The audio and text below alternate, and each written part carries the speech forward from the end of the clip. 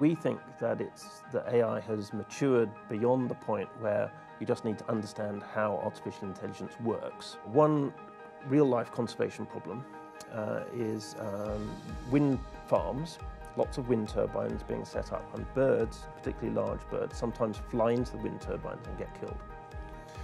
What has been found is that you can use artificial intelligence attached to video cameras to spot incoming eagle, identify it, find out what direction it's travelling in, and switch off a set of wind turbines that allow the eagle to go past safely, and then switch the wind turbines back on after the eagle has gone past. So you wouldn't necessarily associate artificial intelligence with resolving a conservation issue like that, but yet it can be used if we think creatively about the way these things work. There's a lot of talk about how robots, how automated systems will take over many jobs.